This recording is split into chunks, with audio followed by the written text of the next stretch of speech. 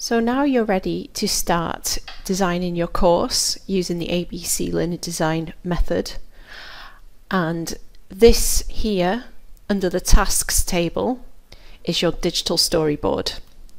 So in this first view here, ABC Learning Design, we've got 3 topics, and you can start adding cards as you would in a face-to-face ABC Learning Design session around a big piece of paper, where you would start organising the cards either by topic or week. This is where you will start doing it in Airtable.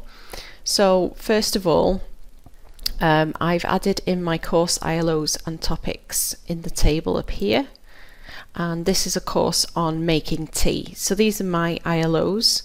I want to identify what tea is, discuss any common cultural expectations around tea, and how to make a cup of tea. And these are my list of topics. So I'm going to start with a history of tea, the cultural context of tea, and then how to make a brew. So first of all, I think it'd be quite useful to have a video on where tea comes from. So in order to do that, I click on this add a new record, and it's this plus button here, and I can add a title. I'm just going to call it Where Does Tea Come From? And in the content, I'm going to add as much information as possible. So I'm thinking this is going to be a video from YouTube that I am aware of. So this is according to the ABC learning types is an acquisition, so I'm going to select that. Down here under the hidden fields, don't worry too much about that at the moment, and then you can click on the exit button up here. So you've created yourself a card,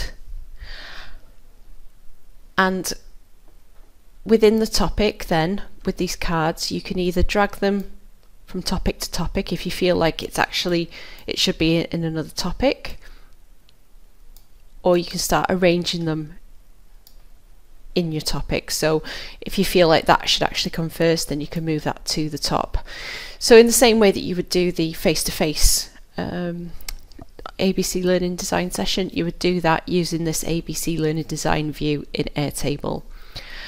Every time that you add a record or a card to this view, it will automatically get added to the list of activities. So this list of activities view is similar to an Excel spreadsheet, but you don't need to worry too much at the moment about the blanks. You can come back and fill them in.